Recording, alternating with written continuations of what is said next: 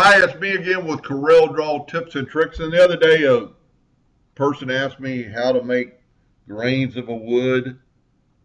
They were going to line something with it, make it look like grains. And I did a video where I did actually do the artistic media tool with a brush stroke. And I started thinking about it. You could play around with something like this and make it look like grains of wood, and your artistic ability would come out. So what I did, I just took a 2-point line and drew a straight line. I'm going to convert that line to 1.5 points and make it black. And then I'm going to Control D and make that line just a little bit apart. I'm going to Control D quite a few times. And let me zoom in here so you can see this.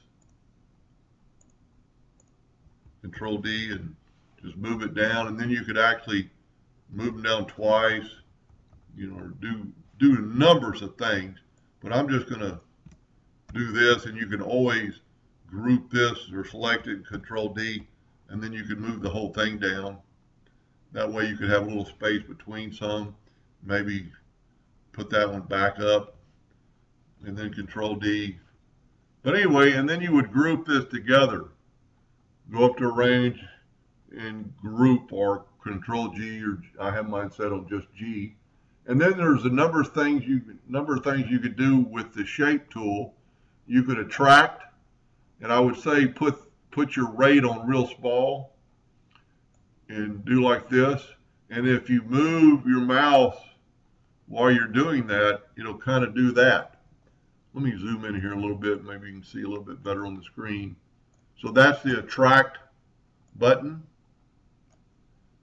And then you could go to your repel button, and you could repel some of them. That would be pretty cool. And the longer you stay there, the more it's going to do it. So I'm going to go real fast, and then I'm going to go slow, and you can see how it does that. I'm not particularly happy with that one, so you can redo it, and you can go up and down and get all these different configurations. You can use the swirl tool, and there again I'd set my rate real low, and you could swirl some of these. That makes it look like grains of wood, and you can actually move that while you're doing it. Your artistic ability would really shine if you wanted to play with this. And then of course you could keep that and use it for other things. You could actually make a brush stroke out of that. You could, put a knot hole in it. Let's just not holding down the control button. Of course, I draw everything in. So let's just make it black and take away the outline. You can make knot holes, in it. Let's zoom in a little bit. And you could make it not perfectly round by using the swirl tool real quick. That didn't really do anything, but you could use the attract tool and attract it or repel it. Of course, the reason it's doing that is because my thing is too big. So let's just make it 0.012.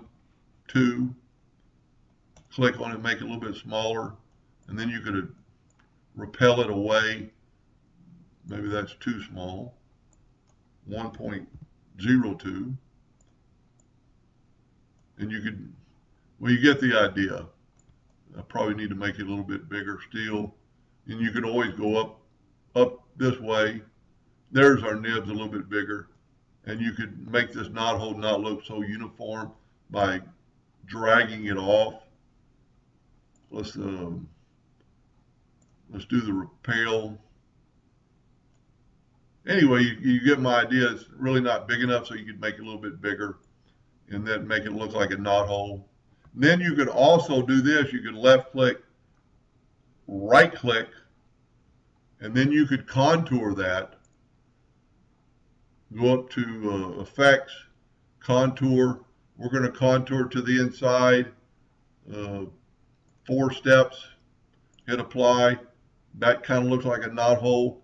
I would make it something other than a hairline. So let's make it a 0.5 point. That looks pretty good.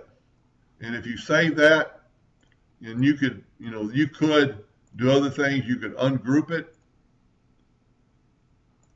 Then you could select some of them with your Alt key. you could just select these right here, go down and make them a little bit thicker. They're at 1.5. You can make them 2. You know, make it a little bit thicker. Take the Alt key, holding it down and grabbing those. Click on it, make it 2. And that looks pretty much like a piece of wood. Anyway, I hope that helped a little bit, and thank you for watching.